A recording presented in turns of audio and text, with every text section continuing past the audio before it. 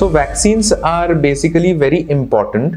They are important for to prevent the communicable diseases, the preventable diseases that are usually there, and diseases like polio, like pertussis, like tetanus. These are very easily preventable with the use of vaccines. MMR, the measles, rubella.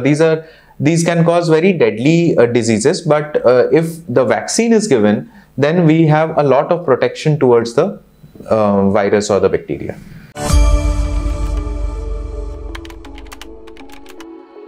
Follow us to stay updated on debates, discussions, facts, and tips about health.